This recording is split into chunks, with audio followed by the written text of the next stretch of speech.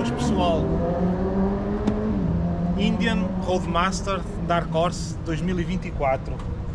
Foram 5.000 km e foram 12 dias a conduzir esta bela máquina e hoje estou aqui para fazer uma review super completa a esta moto, esta belíssima moto, para que vocês possam ter uma percepção real do que é ter uma moto destas, as suas especificações, e depois mais tarde vou dar a minha opinião sobre aquilo que eu senti durante todos estes dias que eu conduzi.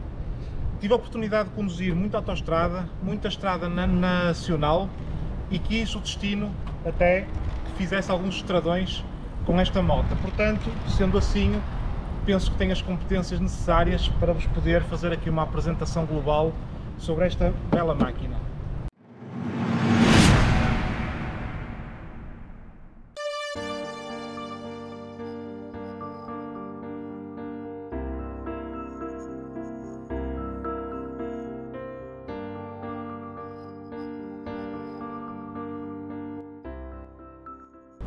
Esta Indian Roadmaster 2024 conta com um motor de 1890 cm3, 171 Nm de binário às 3.000 rotações e tem um peso total de 403 kg. Neste modelo americano, podemos então dizer que os 1890 cm3 é o motor Thunderstroke de 116 polegadas cúbicas e conta aqui com um depósito de combustível de 20,8 litros. Com 122 cavalos de potência, a Roadmaster conta aqui com um ecrã tátil de 7 polegadas com o sistema Ride Command para se poder fazer ligação ao Apple CarPlay. A nível de capacidade de carga, esta moto conta com uma capacidade total de 137 litros, com duas malas laterais e uma top case, à prova d'água e com fecho centralizado para todas as malas. Se até agora vocês achavam que esta moto não tinha nada de especial em relação a muitas outras, tem aqui uma característica que eu nunca tinha visto em mais nenhuma marca e em mais nenhum modelo. Tem banco de condutor e de passageiro aquecido e arrefecido, algo que me deu muito jeito nesta viagem devido às elevadas temperaturas que nós apanhamos. E conta com um sistema Clima Command já de série, que é para se poder programar conforme queremos aquecer ou arrefecer o banco. Como estamos na América, aquilo que mais temos visto são pessoas a viajar com este tipo de motas, com a música nas alturas. E esta moto não foge à regra. Tem duas colunas aqui à frente, de um total de 200 watts, e mais 4 colunas aqui atrás. Duas aqui e duas aqui no banco do passageiro, com um total atrás de 200 watts, o que faz à frente e atrás um total de 400 watts.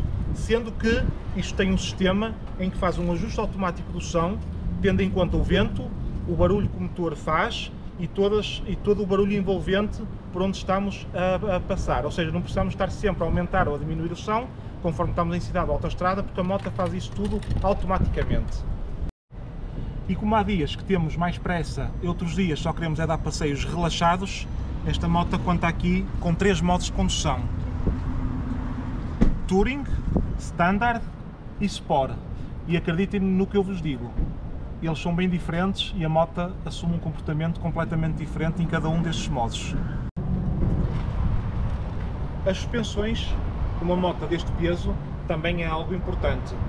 À frente conta com uma forquilha telescópica de 119 mm e atrás conta com um monoamortecedor de 113 mm ajustável.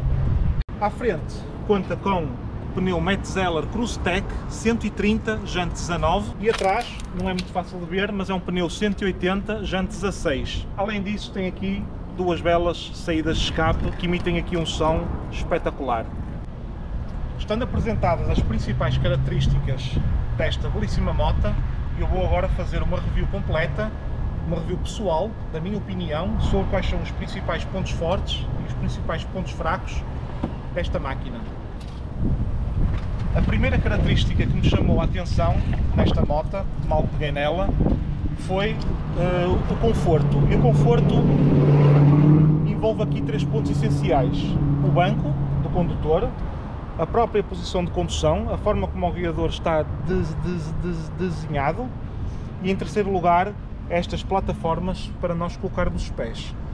Posso-vos dizer, desde já, que a nível das plataformas, houve muitas alturas em que, como devem compreender, andar em estradas nacionais cansa, e esta plataforma dos pés permite-me, andei muitas vezes, conseguia pôr os pés assim, pôr os pés assim, pôr os pés assim, pôr os pés assim, ou seja, permite uma liberdade de movimento muito grande e que dá um nível de conforto muito superior quando estamos a conduzir. Outro grande ponto a favor desta moto, e que eu já falei há pouco, tem a ver com a capacidade de carga que já vos mostrei. São 137 litros de capacidade e que foram decisivos em alguns momentos para conseguíssemos levar tudo aquilo que nós precisávamos aqui nestas 3 malas. Pessoal, não tem como fugir a isto. Isto tem um som super característico, que muitos de vocês já devem conhecer.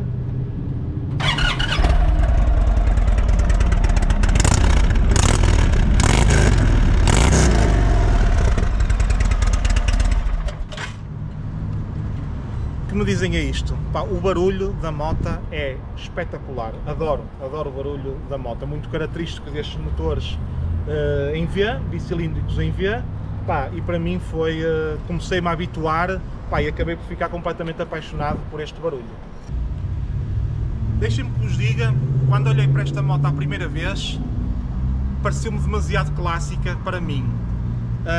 Eu tinha uma ideia um bocadinho pré-concebida que este tipo de motas mais clássicas poderiam não ser muito apropriados para a minha idade, digamos assim, que é uma ideia que temos, mas posso-vos dizer que a cada dia que eu andei na moto, comecei a olhar para ela com outros olhos e acabei por achar a moto extremamente bonita. Portanto, na minha opinião, a estética da moto, para mim, acaba por ser um ponto a favor, porque tive a oportunidade de estar com ela vários dias, olhar para ela muitas vezes, e a minha opinião passou de um ponto para o outro, de um ponto mais negativo para um ponto mais positivo. Como vocês sabem, além de vir conhecer aqui a Route 66 e a Pacific Coast, vim também fazer vídeos para poder ficar com uma recordação para mim e para vos poder mostrar aquilo que eu vi. Mas para isso é preciso ter sítios onde possamos, durante a viagem, carregar as baterias, quando elas falharem, carregar o telemóvel e etc. E nisso esta moto também tem um ponto a favor muito bom. Aqui em cima, vocês viram nos vídeos que eu vos apresentei, isto ia quase sempre aberto porque eu levava aqui o telemóvel e temos aqui um cabo para poder estar com o telemóvel ligado sempre que quisermos. Esta ficha fecha para proteger eventualmente da água. Além disso, temos aqui na mala também, que eu utilizei, temos aqui uma ficha de 12 volts, que funciona perfeitamente. Introduzimos aqui o isqueiro, eu trouxe um isqueiro com 2 saídas USB, e funcionou perfeitamente. E em terceiro lugar, temos aqui ainda, nesta mala, do lado direito, temos aqui uma entrada, não sei se vai conseguir ver bem, mas temos aqui ainda uma terceira entrada para poder carregar alguma coisa que nós precisemos. Outra coisa que eu também gostei na Roadmaster são 2 coisas que aparentemente parecem ser antagónicas, mas que nesta moto funciona muito bem. Em primeiro lugar, é a potência em baixas. Conforme eu vos disse nas especificações da moto, ela tem 171 Nm binário às 3000 rotações. O que quer dizer que nós, mesmo que vamos em sexta a 50 km por hora, basta acelerar que ela tem logo força. Mas ao mesmo tempo, ela tem uma suavidade na progressão com que desenvolve a velocidade. Ou seja, ela tem muita força, mas ao mesmo tempo essa força é distribuída de uma forma extremamente homogénea. E isso foi algo que me agradou também muito. Outro ponto muito bom, e tendo em conta que nós apanhamos temperaturas muito elevadas durante esta viagem, conforme vocês veem, a moto tem 2 cilindros, não é? Cilindros em V, e quando nós estamos parados, para evitar que aqueça demasiado aqui o banco do condutor, este cilindro desliga automaticamente quando estamos parados nos semáforos, ou quando paramos a moto em qualquer situação, o que acaba por ser um acrescente de conforto, porque esta moto, e depois eu vou falar dos pontos negativos, esta moto emite algum calor. Embora esta moto tenha um estilo clássico, conforme eu vos disse, quando nós vamos aqui trabalhar neste ecrã, nós vemos toda a tecnologia que está e acaba por ser também um contraste bastante engraçado. Se nós formos aqui ao meio, temos modo Tour, modo Standard e modo Sport, podemos regular aqui a luminosidade, Temos aqui no banco de condutor frio, estão a ver, ou quente, e no banco de passageiro frio ou quente. Depois temos aqui uma série de comandos, vocês podem ver aqui, geral, e se viermos aqui, ó, podemos ver aqui, ela tem, ou seja, este ecrã de 7 polegadas dá um aspecto extremamente desportivo à moto por ter um tipo de manómetros mais desportivo. Estão a ver aqui a pressão dos pneus, à frente e atrás, é super completo, tem uma série de menus com toda a informação que nós precisamos. E isso eu achei engraçado do contraste entre o aspecto clássico da moto e o aspecto mais esportivo que tem as funcionalidades deste ecrã. Os poisapés do Pendura também têm uma situação muito engraçada, é que são ajustáveis. Se nós olharmos para aqui, temos aqui mais em cima ou mais em baixo onde está. O que é que isto quer dizer? Se for uma pessoa de estatura mais baixa ou uma criança, podemos passar de baixo para cima para que a pessoa tenha o máximo conforto. Além disso, são plataformas também, o que tem aqui um conforto acrescido pelo facto de não ser aqueles pousapés tradicionais. Mas tudo isto tem um preço, é como tudo, não é? Quanto é que custa esta moto? Esta moto, com tudo aquilo que vocês viram, que eu vos expliquei, tem um preço aproximado de 35.000 euros. Se vocês me perguntarem se é cara ou é barata, a única coisa que eu posso dizer, de acordo com o que conheço do mercado, é que está dentro do preço da concorrência das motas que têm estas características. As Tourer, as verdadeiras Tourer e motas de viagem, andam todas muito dentro deste preço.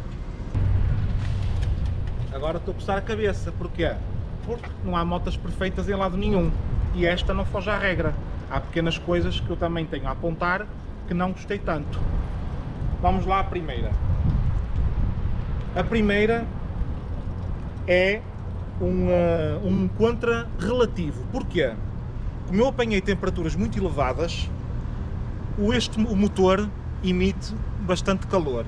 E estando nós aqui com os pés junto aqui à saída do escape, isto emite realmente muito calor, um calor até incomodativo.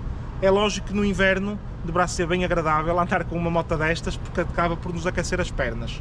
Por sorte, a Indian também de certa forma acabou por pensar nisso, porque temos aqui na frente, e foi aquilo que eu fiz, temos aqui estas lamelas, que podem estar fechadas ou estar abertas. No meu caso eu deixei aberta, que é para o vento fluir de frente e afastar o calor aqui atrás de uma forma mais rápida. Posso-vos dizer que funciona, atenuou muito o calor que eu sentia nas pernas e, portanto, é mau para o verão, ou o verão muito quente, e acaba por ser até um ponto bom para o inverno, que acaba por nos aquecer um bocadinho. Outra coisa que eu achei que esta moto podia ter de melhor tem a ver com a proteção frontal do vento. Achei que apanhava um bocadinho de vento na parte final dos ombros e um bocadinho nos braços. Contudo, tal como esta moto e como a maior parte das motas, existe um vidro aftermarket que tem aqui uma espécie de uns triângulos e que consegue colmatar esse pequeno defeito, digamos assim. Ou seja, não acaba por não ser um defeito, porque mesmo com as outras motas, muita gente acaba por colocar vidros aftermarket para melhorar a sua proteção frontal, e esta não foge à regra também. Qual é o próximo ponto? O próximo ponto é este. 403 kg, ou seja, manusear esta moto a baixas velocidades ou assim parado, se for preciso dar assim uma volta, pá, para todos os efeitos, tudo se faz com calma, para não acontecer nada, mas não é fácil manusear uma moto com este peso. É preciso alguma experiência, é preciso conhecer a moto, é preciso saber até que ângulo é que podemos ir para um lado e para o outro sem que ela nos caia ao chão, que é muito importante, mas não é muito fácil. Toda a gente sabe que estas marcas americanas é para mauzões, e qualquer mauzão a meter as mudanças é ao homem, mas esta moto eu considero uma princesa. E uma das coisas que eu não gostei muito foi a rigidez da caixa de velocidades, principalmente quando a moto está em frio. Depois da moto aquecer, ou o líquido da caixa de velocidades aquecer, acaba por ficar melhor um bocadinho, mas na minha opinião achei a caixa bastante dura. E outro ponto que tive bastante dificuldade, até me habituar, melhorou um bocadinho, mas não colmatei a 100%, foi tentar encontrar o neutro, a mudança neutra. Passava sempre de segunda para primeira e depois passava de primeira para segunda. Tive alguma dificuldade em adaptar-me para conseguir encontrar o ponto morto. No primeiro dia da nossa viagem, quando fiz a viagem de Costa Mesa até Albuquerque, nós chegámos a Albuquerque por volta da meia-noite, ou meia-noite e pouco. Então, como devem imaginar, eu tive que conduzir à noite. Falando aqui da luminosidade frontal da moto, eu achei um bocadinho parca. Acho que a iluminação devia ser melhor, pela experiência que eu passei. E uma coisa que eu reparei foi que aqui na Pursuit ela conta com estes dois faróis auxiliares e quando eu olhava pelo retrovisor e o Pedro vinha a conduzir, eu dava-me a ideia que a iluminação desta moto era muito melhor do que aquela. Ou seja, não é bem um defeito, contudo, se fosse eu a comprar esta moto, tem aqui espaço em alguns sítios, eu colocaria aqui uns faróis auxiliares para que a conduzir à noite tivesse um melhor conforto e uma visibilidade melhor. Outra das coisas que eu notei é que durante a Route 66 eu andei por estradas um bocadinho degradadas e notava que toda esta parte da consola vibrava um bocadinho. E depois eu percebi porquê. É que toda esta consola está ligada ao guiador. Se nós virarmos o guiador, estão a ver, toda a consola vai junto. Ou seja, todas as vibrações que o guiador possa fazer, acaba por notar-se aqui um bocadinho a vibração nesta consola. Em contrapartida, se olharmos aqui para a Pursuit já tem uma consola completamente independente do guiador. Se nós virarmos, estão a ver, ela não vai junta. E portanto, ou seja, é uma coisa que se diz respeito única e exclusivamente à Roadmaster, talvez pelo seu aspecto clássico, teve que ser construída assim, mas foi algo que eu não apreciei assim muito.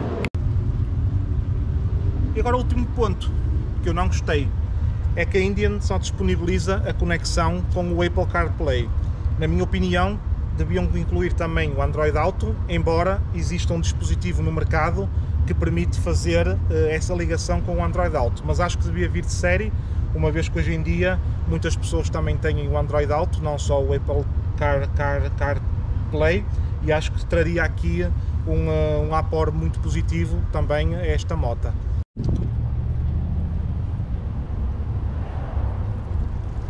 Aqui de Rider, diretamente de Costa Mesa, na Califórnia.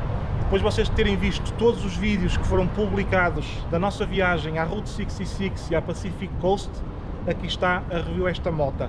Adorei esta moto, identifiquei muito com ela, deu-me momentos de alegria enormes e tirei muitas ideias pré-concebidas que eu tinha em relação a este tipo de motores, não em relação a marcas, mas a este tipo de motores, que eu tinha uma ideia que eram motores extremamente barulhentos e provei muitas vezes que a 120 ou a 130 ou a 140 km por hora a moto vai a uma rotação extremamente baixa e não é nada barulhenta. Inclusive, vou-vos confidenciar aqui uma última coisa, eu tinha trazido tampões para os ouvidos, porque imaginava que isto era uma moto extremamente barulhenta e não usei um único dia os tampões porque não precisei.